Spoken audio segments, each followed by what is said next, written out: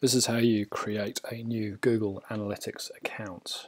So if you've got a bunch of accounts already, you go to Admin, and then in the drop down here you click Create New Account, and you can only have a certain number. So once you get in there,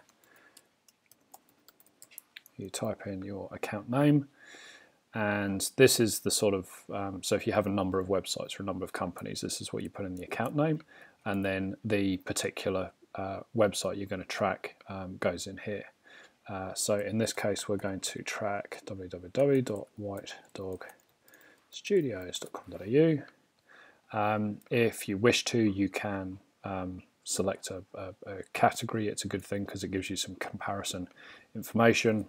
And then what you're going to do in here is select the time zone. So is Australia, and we're going to get the one closest to us. So we're going to go Melbourne and Sydney. It's worthwhile just leaving these ticked.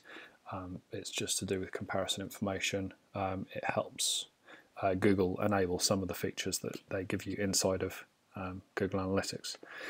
In here you can change your country to see the terms of service that you want to use.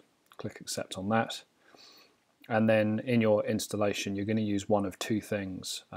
One might be the UA ID. So if you've got a if you've got a WordPress website or something and you're using the recommended Google WordPress by Yoast plugin, you'll just need that.